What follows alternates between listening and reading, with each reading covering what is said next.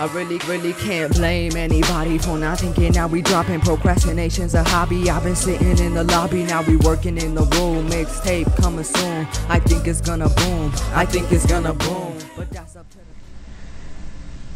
Welcome back, Raiders. It's Anahim. And I'm Dominique. And you're watching the Weekly Wrap. In world news, Russia has launched missiles at Iranian bases believed to be owned by ISIS. In national news, riots have erupted in Milwaukee, Wisconsin after black man Civil Smith was shot to death by a policeman. The riots continue to rage on. In other news, the flood in Louisiana has reached a record high of more than 6 feet.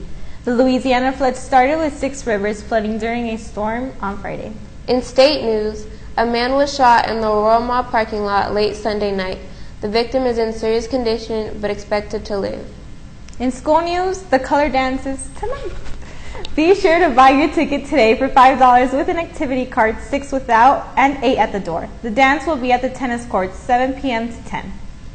In Olympic news, the United States has won more than 80 medals as of Wednesday, with 33 coming from swimming alone.